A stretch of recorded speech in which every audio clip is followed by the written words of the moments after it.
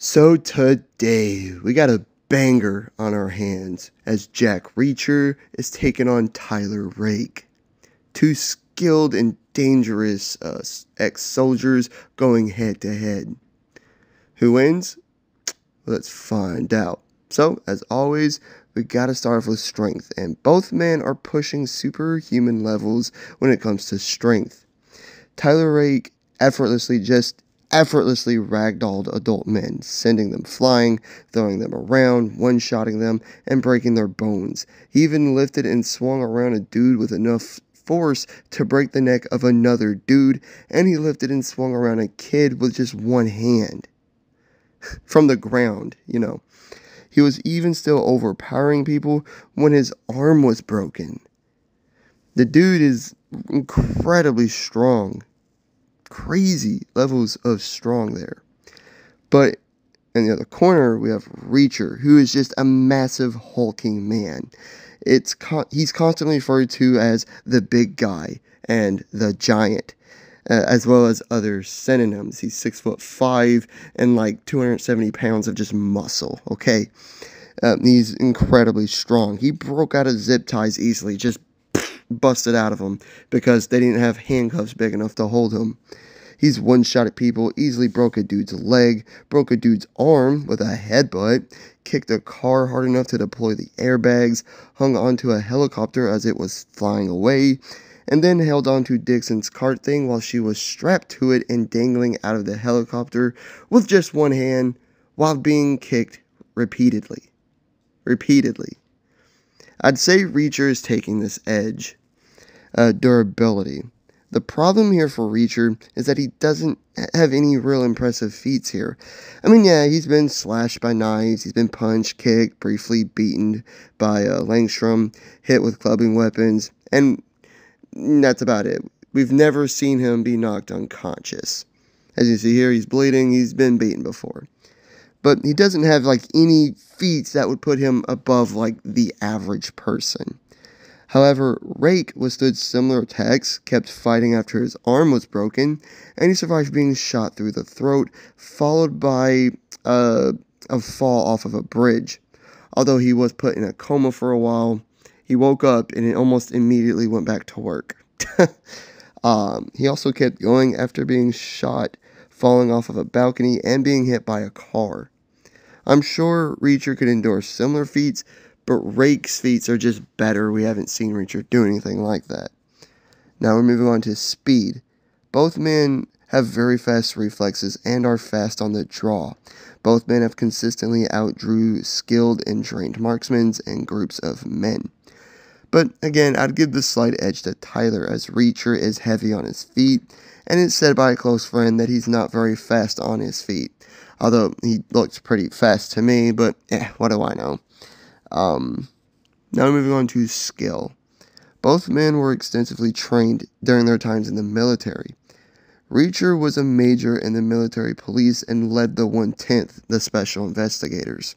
He achieved several achievements in the military, including a Silver Star, a Defense Superior Service Medal, Legion of Merit, Soldier's Medal, a Bronze Star, Army Commendation Medal, Army Achievement Medal, and even a Purple Heart. He's been described as having a steamroller style of combat, and that sums it up pretty well. He combines his size and power with efficiency, hitting weak and vital areas to beat his opponents quickly. He's also a very skilled marksman with virtually all firearms, and is even great at gun fu, the art of using firearms in close quarters. He's also very knowledgeable of fighting forms, as he knew he was fighting someone that was trained in the South American military, simply based on how they threw a headbutt. He was like, oh, yeah, you were trained down in South America. Yeah, he's routinely bested men, even groups of men, by himself, like when he beat a dozen prisoners by himself. He's also bested well-trained men like soldiers, cops, and hitmen too. He's also an incredible strategist and tactician, and a master of stealth. And his skills of observing helps him out drastically in a fight, because he can basically read people's movements and accurately predict what they're about to do, which plays heavily in how he fights. He also has no care of killing, and that's what he typically goes for. But Tyler Rake is a former Special Air Service Regiment soldier turned mercenary. He's well trained in several fighting forms, knife fighting, and marksmanship. His fighting style incorporates elements of boxing, Muay Thai, Krav Maga, Brazilian Jiu-Jitsu, and wrestling. He too is also great at Kung Fu, really showing his inner John Wick. He's easily beaten groups of soldiers single-handedly, and even bested Saju Rav, someone with similar training to him. He's also carried out several successful assassinations during his time as a mercenary, as well as being a master tactician too. Despite Reacher obtaining all of those military rewards and accomplishments and medals and whatnot, I'd say Rake has this advantage. He just seems to be much more deadly and lethal than Reacher, who typically relies on his size and intimidation to avoid fighting.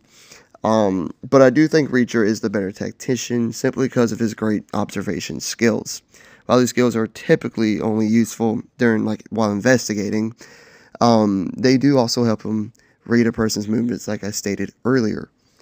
And lastly, they'll both be carrying a handgun for this fight. So, who wins? Well, Reacher is bigger, he's stronger, and he's the better tactician, while Rake is seemingly tougher, faster, and more skilled. Despite Reacher's advantages, I have to side with Rake, and I will tell you why. The fight scenes in the Extraction movies involving Tyler Rake are a lot like the ones in the John Wick movies. Very fast, efficient, lethal, to the point, bang bang, see you later, whatever, goodbye, you're dead. The ones in Reacher are just, they're not slow, like they're very good in intense fight scenes. I'm not saying anything about that, but they're just slow in comparison to Tyler Rake's. Because Tyler Rake's fight scenes are a lot like John Wick's. And I don't think Reacher has anything on John Wick. I mean, he's stronger, but that's it. I'm sure realistically, Reacher could keep up with Tyler Rake. But based on what they've both shown, based on what we've seen, I have to side with Tyler Rake on this one. He just seems to be much more deadly and lethal and efficient than Reacher is when it comes to a purely hand-to-hand combat scenario, or a gun fu scenario. Tyler Rake wins. Like and subscribe if you did enjoy. Leave a comment of what you thought, and hit the notification bell to be notified of all my future videos and all the great stuff.